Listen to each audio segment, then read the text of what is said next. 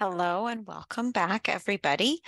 Um, I know that John and Rita made a lovely video for you, and it's fairly long, so I'm just going to add a few pieces. I begged John and Rita to make that video. I really was begging Rita because um, I think she has a lot to add to the subject of spirituality and forgiveness, and also because I just miss seeing her. And you got the bonus because I always think that a lesson or an interaction that you watch where John and Rita interact with one another, they just have so much to add to each other so that it just makes it a little bit more meaningful. And maybe we should have taken that into context. I think that would be true of any time you have people who know each other well and can bring in their own lives and own experiences into the class. Maybe we'll keep that in mind for future topics. I am not going to be bringing my husband into the video, mainly because he would just make everything into a joke. So that won't be happening.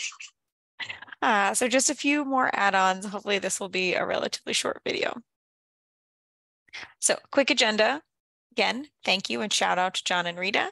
I want to go over just a little bit more forgiveness. There's a video I wanted to show, and then some things to be thinking about in terms of concerns.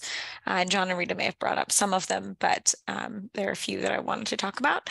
And then I wanted us to talk just a little bit about restorative practices and how that relates to forgiveness. So forgiveness, keep in mind John and Rita's main tip, which is that you cannot force or assign someone to practice forgiveness. Obviously, we have given that as an opportunity for an assignment for you, and sometimes we do that with our groups of students. And as always, we allow them to pass and say either, I tried and I don't want to talk about it, or I decided I didn't have anything that I could try to forgive at that moment. So while we can't try to force someone to practice forgiveness, we can educate you about the benefits and the process and how one might go about it. And John and Rita talked a lot about the process.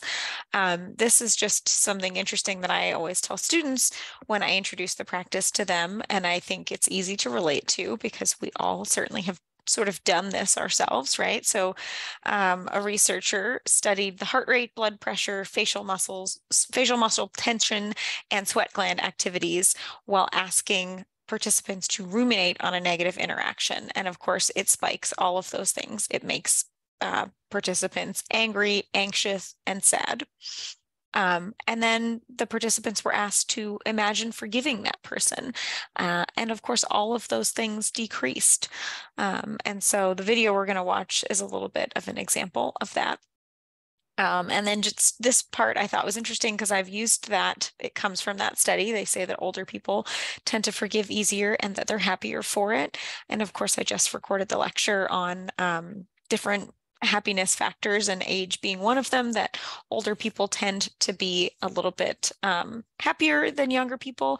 And perhaps it's part of that time, the focus on time, that we know that when there's a finite ending for us coming, and we think about that in terms of getting older and we don't live forever, that maybe it becomes less necessary to hold on to the grudges and easier than to forgive. It also may just come with practice, many more years of practicing to forgive, because we have to do that with others and with ourselves every day. Perhaps as we get older, it just becomes a little bit easier, and then that in turn increases our happiness. You were so cold to my friends and so incredibly rude. I do have value. Damn it. I need to forgive so then that I'm not bitter towards the next guy that comes around.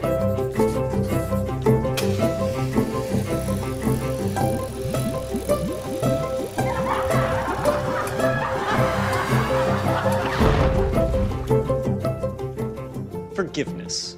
What does that even mean? Does it mean admitting you're wrong? Is it a sign of weakness? If you ask for it from somebody, do you lose the upper hand? How many times have you decided not to forgive somebody and maybe they didn't deserve it? What's the point? Why even bother, right? Hey, it's fine, it's none of my business. We don't have to get into them. Let's get selfish for a minute.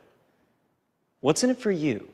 What would you say if I told you that psychologists have found a substantial correlation between reduced stress, better heart health, lowered anxiety, lower pain perception, and most importantly, higher overall happiness all attributed to your ability to be a forgiving person. Well, today we thought we'd dive in, check it out for ourselves.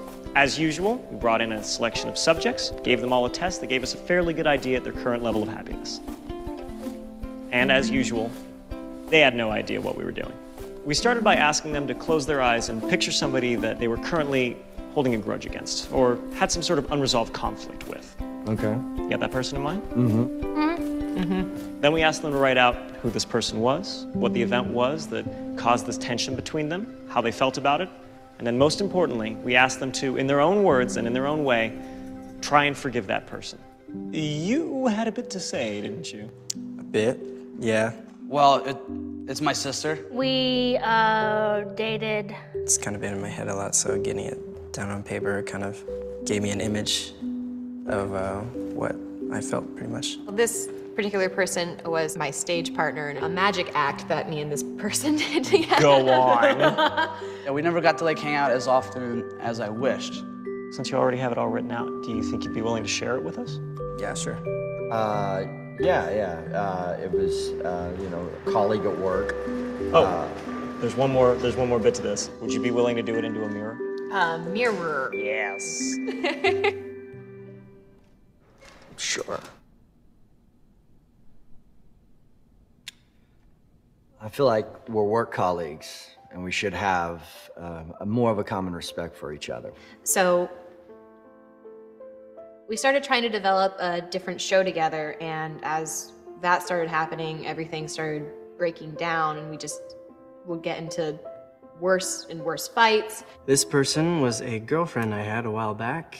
Things escalated quick with us, and we enjoyed each other's company, but what I found out about her, I couldn't bring myself to forgive. I would love to be valued at work. Appreciation, just a small, at the end of the day, thank you. You did a good job. This is a case of just knowing someone for a very long time and being just the one person that he always went to when things would go wrong. I found out that most of the stories she told me about her life were all lies. He just decided to up and essentially leave for 4 months and completely ruin any chances I had of starting another act. I'm not sure if she was just trying to seem like an interesting person or just wanted some attention, but she already had mine. And I've tried to forgive you. I've tried to forgive you many times for acting this way, and it seems like when I do, I open myself up to getting just the door slammed in my face again. I am valid as a performer. I do have ideas, and I can create things, and I have created things. In order for me to completely forgive you, I feel like I need to feel the respect that you give to everybody else on me as well. I don't feel that. However, now that I'm out in Los Angeles, thousands of miles away from home, I'm afraid I'll never have as great of a chance to help you through life struggles. You never know who to trust, but I can't put everything on him. But you know, when it did end, I was a little relieved because I didn't do it on my own for this whole 7 years. We were doing this act for 4 years, and I got really like, even though you know, like you can logically understand that you do have value in the world, if you want that from one particular person, it's just gonna take a little while to let go of everything. And I know at times that I am a difficult person. Sometimes we want to change people. I feel like it would be better if we could forgive each other and just kind of start anew even when people make mistakes.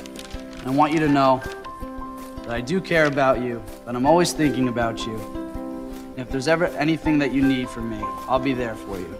If you could just treat me just like you do, your best friend at work, I think we'd be completely cool. I've had to keep a lot of stuff in, so it feels good to... Having a grudge is yeah.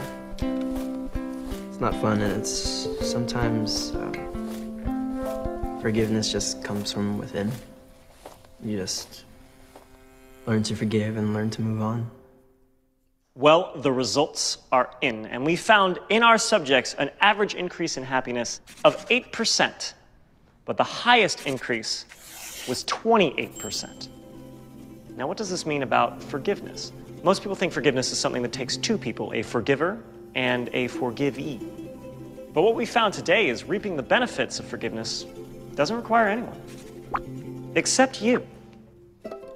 Now, it doesn't mean you have to reconcile with them or even say a word to them, because forgiveness doesn't mean excusing or forgetting what happened. Forgiveness is something you do for yourself to lower your psychological distress by getting rid of those negative emotions. So, is there anybody from your past that you're holding a grudge against? I've shown you the door. Now it's up to you to walk through it. I'm Julian, and this has been The Science of Happiness. So bad. Okay, how am I? See, I made it so big that I'm not going to be able to get out of this screen now. Hold on.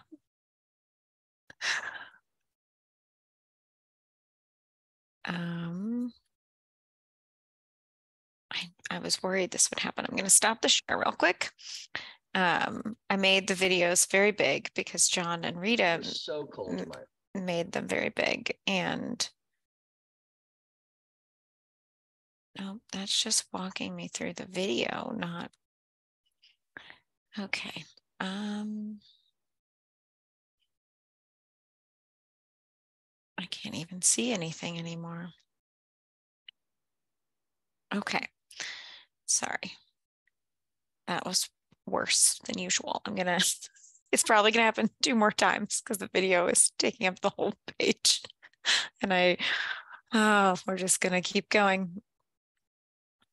And the sound is shared. Okay, so again, I like those videos. I know they're kind of kitsch and cheesy, and I think that sometimes it's hard to picture ourselves doing the activity, doing the gratitude or doing the forgiveness. And that's why I really like those, because they give you some actual participants to watch as they walk through that. So I just want us to remember that there are a few things where what we are talking about might collide or not match up 100% with other things that you may feel or you may have heard. And so I just want to put that in here. So in the field of psychology and counseling, and as Julian in that video said, forgiveness is for us. It's not for the person who's done the harm. It does not necessitate a reconciliation, or any kind of like interaction even with the person that you're trying to forgive. But in a lot of other places, in a lot of other areas of study, including some religions and some definitions of forgiveness, it absolutely implies absolution or pardoning. If you think about, the idea of forgiving a debt, that requires interaction in some way and an absolution of something. And so in the Christian world, I really liked this. I stole it entirely. And so you can read that whole article if you'd like. But in the Christian tradition, refusing to forgive is a sin. If we receive forgiveness from God, we must give it to others who hurt us. We cannot hold grudges or seek revenge. We are to trust God for justice and forgive the person who offended us. That does not mean that we must forget the offense. However, usually that's beyond our power. Forgiveness means releasing the other from blame and leaving the event in God's hands and moving on. And so we'll skip down to the bottom there. That can lead to a lot of troublesome things. It can lead to essentially the idea that we forgive and forget, and that, again, it says releasing the other from blame and leaving it up to God to determine punishment. First of all, that's not how our current justice system works. And also it's a little dangerous if a person does something that's harmful and that could be, continue to be harmful not only to you or to others in the future. And so I'll talk about a couple of instances of that in a minute. The Jewish tradition of forgiveness requires actions from both the person who did the wrong and the person who is wronged. The perpetrator must make amends, offer repentance. The person who is wronged is not obligated to forgive that person if they truly doubt the sincerity of the repentance. And so this is sort of more along the lines of restorative justice that we'll talk about in a minute. But the idea is it's a collaborative effort between the person who did the harm and the person who was harmed coming together to understand one another. But it doesn't necessarily mean that everything can be solved that way. It may be that that person cannot forgive if they don't believe that the other person is truly either going to make a change or genuinely has some regret or remorse for their actions. And the Buddhist tradition of forgiveness, and all of these things are coming from, there's a link to a blog at the bottom, and it had a lot more information. So if you'd like to read that, I'm not going to assign it, but you could go ahead and read that whole thing. This one was interesting to me because they say that some people get confused. The Buddhist tradition doesn't really say anything in particular about forgiveness. And there's actually a very antithetical notion about debts, that anyone could be indebted to anyone else. And so it's kind of at odds with the idea of forgiveness in that way. But they do advocate for seeking inner peace and inner resolution about events by releasing anger, guilt, and shame. And so in that way, a lot of people interpret it to say that, Buddhists by nature must be forgiving, because we can't hold on to our anger and our shame if we are we'd have to forgive ourselves for things that we felt guilty about or for shame, or we would have to be forgiving of another person in order to not hold on to that anger. So sort of back to that Christian idea of forgiveness, this, what we would otherwise call toxic forgiveness, is the forgive and forget mentality, which can give people who've committed a harm a free pass on their bad behavior. And that, again, could allow those behaviors to continue in a way that is dangerous. And the article talked about it leading to spiritual bypass, where we focus on the moving forward because that's what we're told to do. You have to forgive. If you read that, refusing to forgive is a sin. So if you can't get over it, that's your problem. And that may lead you to say that you've forgiven and move on, when in reality you haven't actually processed the harm that was caused to you, and you're just pushing it behind you so that you can be a good Christian, which we know is not good for us, right? And so some instances of this, we actually had the pleasure in our multicultural class to bring in a professor here at the university, Tobin Shear. I haven't seen this film, Women Talking. I also haven't read the book, but he mentioned it a little bit in the lecture that he gave, because his research is a lot on the Mennonite communities. And it's about this group of Mennonite women who were, I believe, in Bolivia, and horrific rapes that occurred in this community. They were essentially being gassed with like veterinary products. And once it was found out that these people had done this, in their culture, it's very at the forefront that it's on you to forgive, and that it's up to God what happens to that person. And so in that particular film, I read a little bit about it earlier, the plot summary. It actually does sound like there was some criminal charges brought. And sort of the point is, when you're in the context of a culture and a system which says that you should just forgive and let God handle the punishment, that can often leave people feeling like they're at risk of that person doing that either again to them or to somebody else. And so just knowing that that is a thing that exists in a lot of religious communities, which can cause a lot of harm.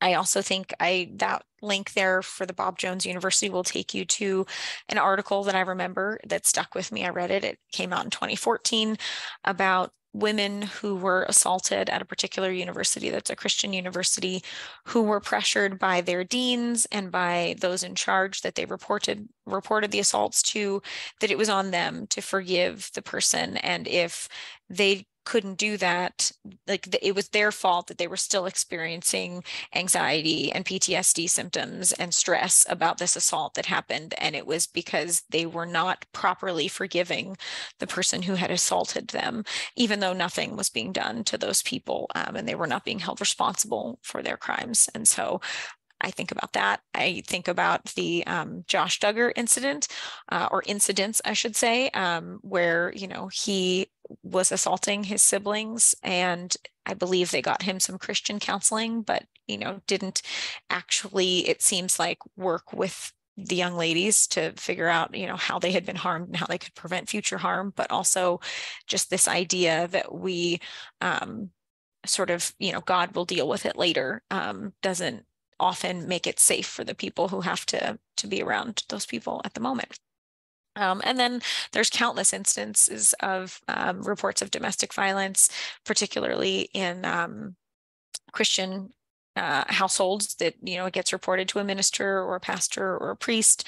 And again, it's meant that, you know, they should come and they should repent to God, and that they will then be absolved, and it's up to God to deal out punishments in the end, right? And so lots of women being told by their religious community that they should stay in a situation and that the forgiveness is up to them. And if they can't do that, then that means that they're not a good Christian, in which case they're worried about their absolution in the end and their salvation. And so imagining the amount of anxiety and stress that that could put on a person is sort of distressing to me. And so just thinking about how those messages are out there and that we should be aware of them. And so it brings me to my discussion questions or thoughts for your discussion post. What is your definition of forgiveness? Does it have reconciliation and a pardon necessary in there? Does it involve both parties? You know, in order to forgive, must you process with the other person, or is that something that you've traditionally been able to do on your own? Have you ever had an instance where your definition of forgiveness and someone else's are fundamentally different? And again, thinking about that soul pancake video, is there a conflict that you have going on right now that you could try this out on, big or small? And again, I want to reiterate the warnings from John and Rita's video that forgiveness is often tied up in trauma. A lot of those things that I just talked about are kind of traumatic. And so I just want to be clear that you do not have to engage in that kind of work if you are not ready for that and not ready to process that. And so think about it. And if it feels too tender, don't do it. But if there's a small thing like the people in that video could bring up, thinking about what have you gained by holding the grudge and what have you lost? And in particular, I'm thinking a lot about that in the last few weeks. There's been some stuff going on in my personal and professional life that often, I think, when I think back to the lecture from last week that Dan did on communication, there's some things that I wish, and I told John this earlier, some things I wish I had read or listened to before I had this instance, where maybe my communication style and other communication styles are not matching. And so now we're sort of at this part where it feels like a harm has been caused, and I'm not sure if we are at a place where we can get past it. I hope we can. And I can think about the danger of holding that grudge and what it's doing to my relationships and the things that maybe I could gain if I was able to sort of practice the forgiveness and climb into the other person's mind and think, you know, well, I'm sure that what you meant isn't actually what I heard when I was in that emotionally charged state. And maybe then I said or did some things that made that difficult on the other end. And now we're at this place where it feels like we're still having some trouble. And so I'm thinking a lot about what I have lost primarily over this instance. And so again, if it is not going to work for you, do not feel like you have to put all of that into your discussion post. So take the easy way out. Either don't discuss this stuff if it's too tender, or again, maybe the definition of forgiveness is a more general question. You can answer one of those instead. All right, so to restorative practices, restorative justice has its roots in tribal and indigenous communities. I watched a video that I almost considered having you watch, and actually it kind of traces back the history of how when we were in small groups of people living in villages, it was much more important to have a practice that could work for everybody, right? So we live in these very large societies now where we don't have necessary interactions with every person in our town. And so it's possible that someone could do harm to you and you would say, well, just, put them in jail. And that is a solution that currently works in this system. But back in the day when we lived in tiny villages, that was not an option. We didn't, as a people, as a society, just cast people out when wrongs were done. We tried to figure out what had happened and tried to figure out what the person who'd been harmed would want and what the person who'd done the harm could do to sort of come back together and bring that person back into the community. And so these practices sort of went away as our societies got bigger. And in some places, particularly here in our tribal communities, that is still very much the system of justice. So the basic distinction is retribution, which is what I would say our criminal justice system says you've broken the rules, and until you pay us back by being punished, you're not welcome in the community. And again, as we know, even when people do pay their debt to society, we still often hold grudges and feel as if that person is still dangerous or bad, no matter what they have done to repent or to repair. And often we don't give them a lot of chance to repair because the system isn't designed that way. The system isn't designed for them to make amends. And so we just send them away. Restoration practice says, you're one of our own and we're not going to give up on you. However, the thing that you've done, the behavior, is unacceptable because it harms all of us, including you. And we'll hold you accountable while you repair the harm and restore the community fabric. And I liked this part here. It's restorative practices cultivate the conditions for the happiest possible ending given the situation and the people involved. So it's not this idea that, we just come back together and bring a person back in. It's that we work together to find some solution that will work for the person who's been harmed, and that the person who's done the harm can acknowledge that and sort of come away from the solution with the best possible outcome. And some of that is adapted. There's a link down to the bottom. It actually takes you to a PowerPoint that has some of that, including what's on the next slide, which these are kind of no-brainers and something that maybe we don't think about as much, but offenders, often punishment doesn't work, right? That's sort of a we punish people because we feel like it's going to prevent them from doing that harm again. And for some people, maybe some punishments do work, and for others, it's not working, often because the offenders see the punishment as a passive experience. They're not participating in it. They often don't have a voice. Especially if you think about our criminal justice system as it is, it gives you an all or nothing. You either plead guilty or you plead not guilty. And if you plead not guilty, you don't get the opportunity to even acknowledge the harm that you've done because your lawyer, of course, is telling you to sit down and shut up, and to just wait for the jury, if that's what you're doing as a jury trial, to render a verdict. Often it's way less common for you to actually even speak in your own defense because often it makes it worse. And so if your lawyer says, no, you don't even get to stand up and speak, you're very passive in that scenario.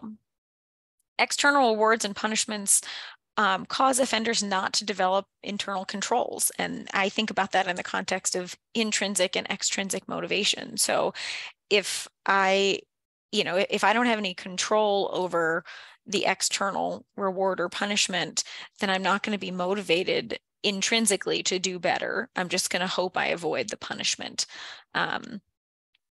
Offenders often resent the authority figures for imposing the punishment, and then that sort of creates a whole different system of holding a grudge against a different entity, not necessarily the person that they've harmed or the thing that they've harmed, but against the system.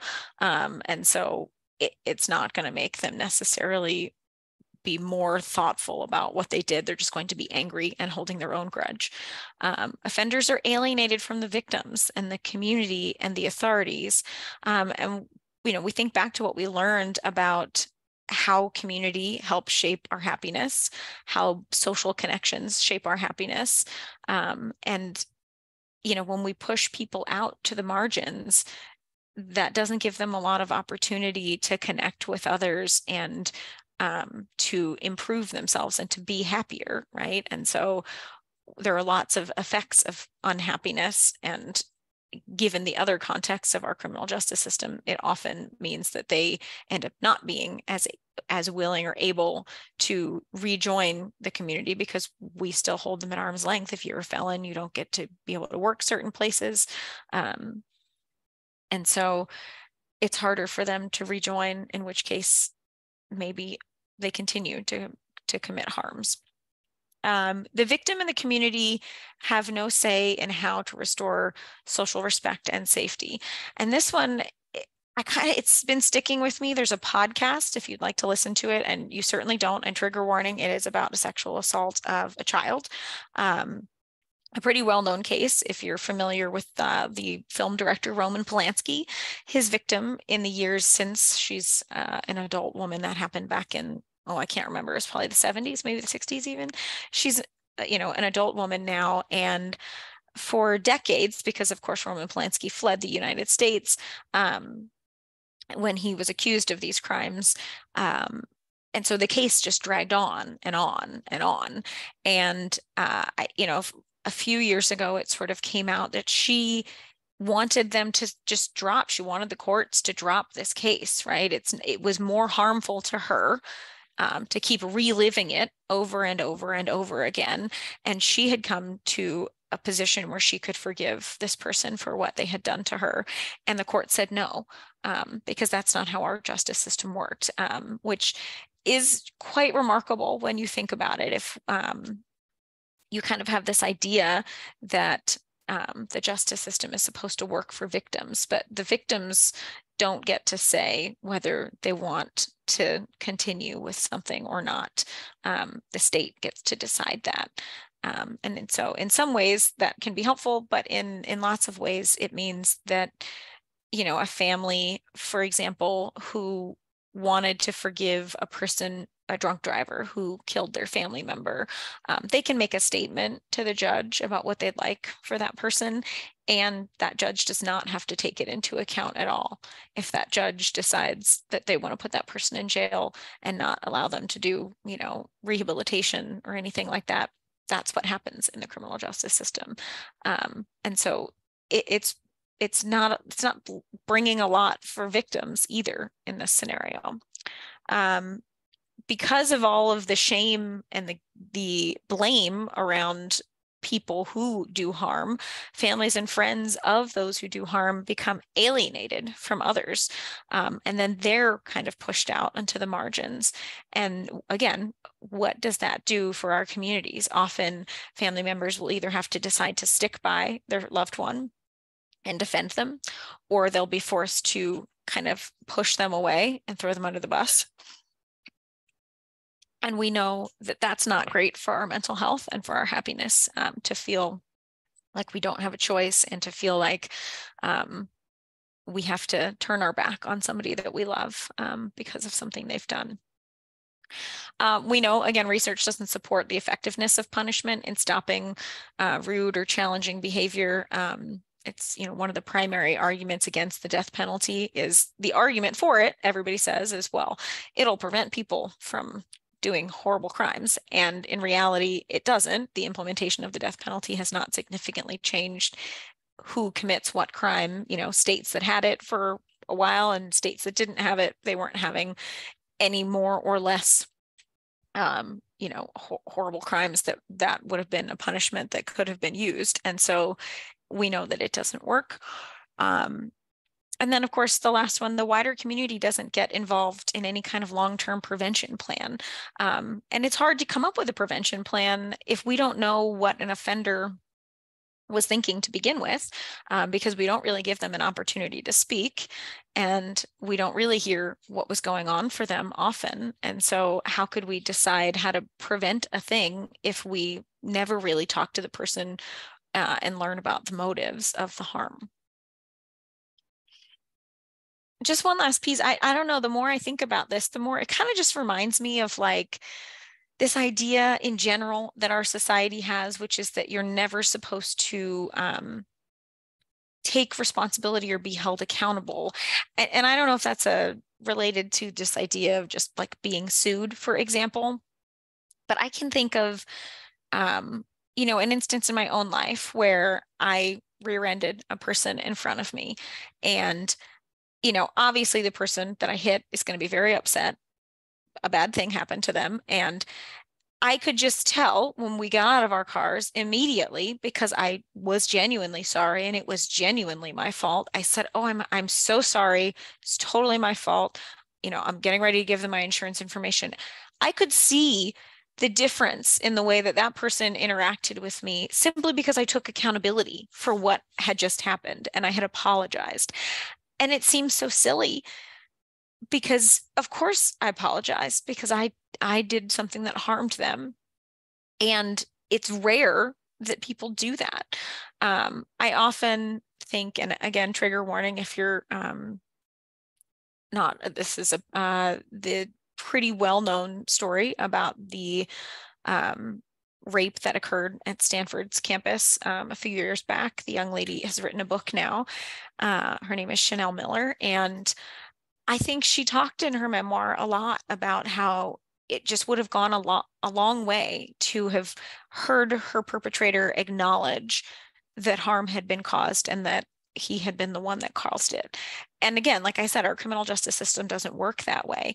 It's possible that, he may feel guilt and he may feel remorse. And when you're accused of a crime, your whole goal in our criminal justice system is to prove that you didn't do it or that you shouldn't be held accountable for it. And again, for those people, I think about whether a restorative practice might have made all the difference in terms of feeling like something had been taken care of. All right, I'm gonna play this and then we're gonna have the whole problem where I have to pause the screen. So again, those are restorative practices in general, and this is in particular how we can implement restorative practices in schools, which is relevant to all of you as educators. Restorative practices is one of the most widely used school climate initiatives in the world because it not only improves school culture and equity, but because it offers a more effective way of addressing discipline problems. So what is restorative practices exactly?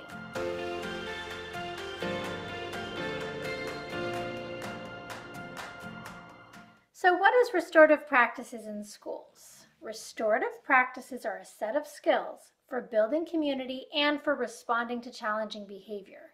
Research shows that restorative practices not only reduces out-of-school suspensions, it increases school climate, strengthens relationship, and significantly improves equity in the discipline of schools, becoming an effective tool for inclusion.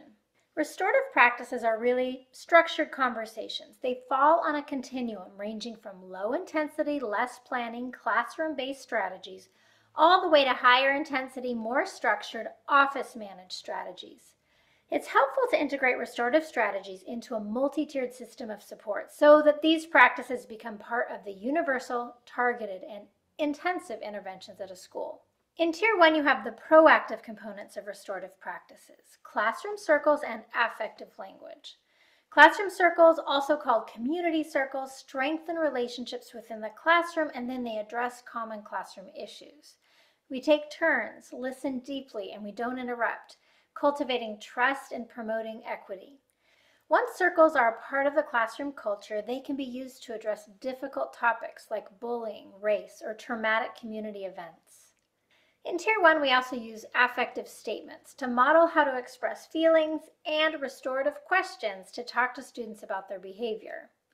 When you proactively establish a system of using circles in classrooms and consistently use affective language in everyday conversations, You have a solid foundation when responding to more serious incidents in tiers 2 and 3. In tier 2, we have more structured conversations like restorative chats, restorative mediation, and restorative circles, which usually take place outside of the classroom by another staff member. Instead of delivering punishments, judging, and scolding, we support the student to accept responsibility, to be accountable, and to make things right. A restorative chat is a short, informal conversation with a student regarding their behavior. The staff member uses the restorative questions to help the student reflect on their behavior, reintegrate them back into the classroom, and repair that relationship with the teacher. Restorative mediation helps resolve conflict and arguments between two students. Students have the opportunity to express how they've been affected by what happened, think about their actions and how it might have impacted others, and then make agreements together on how to move forward without the continued conflict. Restorative circles, also called harm circles, are in response to more serious incidents at school, and they bring together the people impacted by the incident. This requires pre-meetings so that participants understand what questions will be asked and then they agree to follow the guidelines. In a circle, the facilitator guides the participants to talk about what happened, who was affected, and how we can repair the harm. And in tier 3, we have restorative conferences to respond to significantly disruptive or harmful incidents at school. And they're even more structured than circles, specific seating arrangements needed, and a script for the facilitator to follow. Conferences include those who did the harm and those who were harmed, as well as other people that were impacted. So while schools who implement restorative practices tend to have very few out-of-school suspensions, when it does happen, we use re-entry circles when the student returns so that we can make a plan of support for them and their families. Restorative practices give schools explicit, proactive structures to develop relationships, strengthen inclusion, and to build a culture of empathy and compassion. Then, when incidents of harm occur, restorative practices provides meaningful responses so that we can address the behavior, resolve the conflict, repair relationships, and heal. For more on how to implement restorative practices at your school, go to lauramoyman.com and download free resources, watch free training videos, and check out my online courses. If you're new here, make sure to give me a thumbs up. Okay, we're gonna try to stop the share. And then open.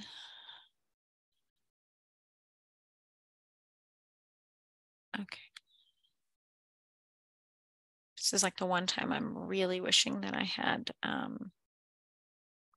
2 screens, but I don't. All right, so yeah, a lot of you may be really familiar with restorative practices, and others maybe this is a new thing for you. And so I'm just curious in the discussion, maybe does your school use restorative practices? Tell us a little bit about whether that's implemented like the MTSS model that the person in the video talked about. If so, are there limits to what it's used for, right? So I know there's certainly small things that might be more easily addressed with restorative practices. And then there are maybe those things that linger from the past model of a zero tolerance policy. And so are there certain things that you can't use that for? If you do use them, how have you seen them work or not work? If you don't use them now, could you conceive of a way to put them into effect? And that might be, you know, can we do it just in my classroom because that's all I can control and my administrator doesn't support this for whatever reason? Or is there a way to incorporate it into the larger community and school, or is it already working that way? I can think of, I was a long-term sub back in 2014 at an elementary school, and I had an incident with a little girl who, you know, she had like a full meltdown in the classroom. She was throwing chairs. She was having a whole rough life. I think she was a first grader, and the entire classroom left, obviously, because she was sort of, you know, a danger at that point to others, and the teacher took everybody else out. And I'm thinking back now that I don't think we did any kind of a restoration for the harm that was caused. And that sort of robbed her of the ability to reconcile what her actions, the impact her actions had had on her classmates. And it also then left her classmates in a place where they were sort of afraid of her and didn't understand why she had done that. And so I think back now to wishing I had known more about restorative practice at the time, so that I could have worked with that teacher and the administrator to sort of bring that into the classroom and help those students to come back together as a community, because after all, that's what we are in a school, and especially in our classrooms. Some reminders, your advocacy journals. I sent an email. I'm so sorry that we have not been doing a good job of reminding you of this. We said journal every week. You can journal every few days. We have had class, every day of the week. And so every few days is fine too. The final assignment is not due until the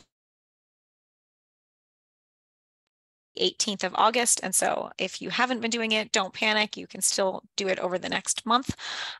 Quiz 3 is due on July 28th. Your lesson plans, if you're doing them, are due with those due dates there.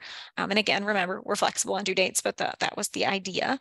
And then extra credit, John had sent out an email about some people maybe didn't want to do as many lesson plans, or you wanted to do more of the active learning assignments.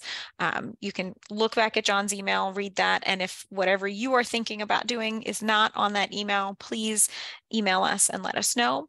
And then just a note, I did send an email, but in case you didn't see the email, your points, we changed the grading settings so that you'll just see points now. That is not your percentage. And we hoped that would reduce some of your anxiety as you see yourself moving towards the required number of points, which is 283 out of the total 405, that you might have a little less anxiety when you don't do as well on something. The quizzes mainly seem to be the issue, because you're all doing great on the discussion boards and in your assignments. And so just know that that's not your percentage. That is the number of points you have. We, of course, want you to continue doing all of the stuff through the end of the class that you are able to do, including those post tests. That one is pretty important for us so that we can see how things were going at the beginning and how things are going at the end. But once you hit the 283 points, that's when you can sort of breathe easy and know that you've done what you needed to do to get credit. And of course, if you want to keep doing other stuff, you're more than welcome to do that. I think, I have a video. Sorry, one more video, and it is about restorative practices. So it is a little bit educational and a little bit song related, and it just felt like the right way to end it. And I hope you all have a lovely day. Stick with me for the video. Maybe this time, because it talks a little bit about restorative practices. Otherwise, it's not just a regular song. In order to heal our ancestors, we have to dream our future. So I think the next thing we want to do is make some future building art together.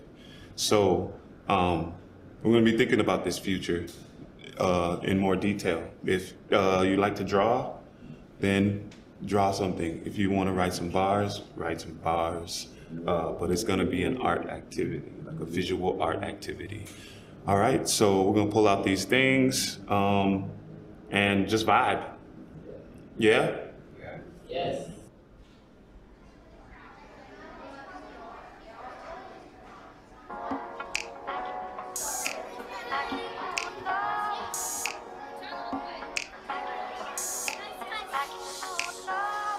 First things first, I show up, ready to be in circle. Here to actively listen and be openly verbal. This type of cipher that serves like a meal. We're here to solve problems and hopefully heal. I start by telling the group a little bit about me. I want to get to know you, curiosity is mounting. We're here to build trust so we can speak facts. A heartfelt response for the best impact, see? The circle is a space to grow, connecting us to a collective glow. Candles get lit, reflect the light, illuminating how we're here to do right. What are we left without? Respect, a little bit of honesty, that restorative justice. What are we left without? Healing, a little bit of empathy, that restorative justice.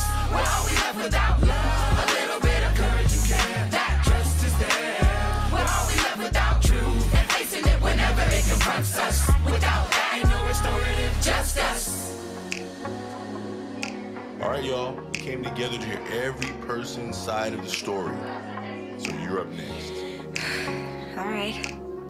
Past the object, it's my turn to speak, to share what's on my heart and the truth we seek. I hope they understand where I'm coming from, what harm was caused, what can be done. We can't move forward till we take the pause, examine all the hurt we might have caused. When it's your turn, can't promise I'll agree, but maybe there's perspective that I did not see. The circle is a space to grow, connecting us to a collective glow. Candles get lit, reflect the light, illuminating how we're here to do right. Well, are we left without respect? A little bit of honesty, that restorative justice. Well, are we left without healing? A little bit of empathy, that restorative justice. Well, are we left without love? A little bit of courage and care, that trust is there. Well, are we left without truth and facing it whenever it confronts us? Without that, ain't no restorative justice. We heard each other out, we're owning up to our parts. Healing doesn't end here, this is a start. How we hold this defines us as we leave and take care. We're in this together like our ancestors' prayer. We're leaving here today with community tactics, and RJ is a constant and continuous practice. We restore fairness, we make peace. We are community, finding relief. The circle is a space to grow, connecting us to a collective glow. Candles get lit, reflect the light, illuminating how we're here to do right. Well, are we left without respect? A little bit of honesty, that restorative justice. Well, are we left without healing? A little bit of empathy, that restorative justice. Well, are we left without love? A little bit of courage and care, that trust is there. Well, are we left without truth and facing it whenever it confronts us? Without that, ain't no restorative justice. Take a breath. Here we go.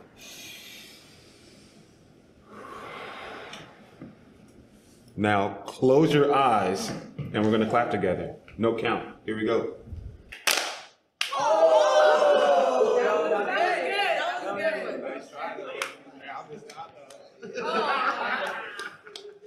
All right, we're good, y'all. All right. See you next time. Where's my record?